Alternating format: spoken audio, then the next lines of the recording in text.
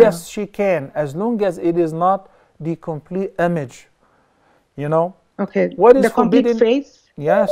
So drawing an eye by itself, or a semi-face, or a hand, all of that is permissible. What is not permissible is painting or drawing or carving a complete image of a living being, a human being, or any of the animals.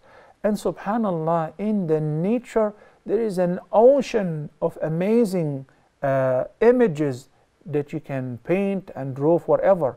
And it's a lot more beautiful than drawing the images of the human beings. So you can shift and direct her towards drawing beautiful pictures of the nature, of sunrise, of the forest, of the waterfall, of the mountains, and so on.